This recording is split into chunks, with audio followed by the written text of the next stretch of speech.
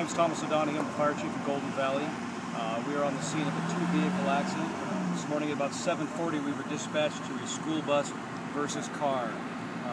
The school bus was full of children at the time, and the driver of the vehicle is deceased on the scene. In the vehicle also was a child who was transported to Kingman Regional Medical Center with possibly critical injuries.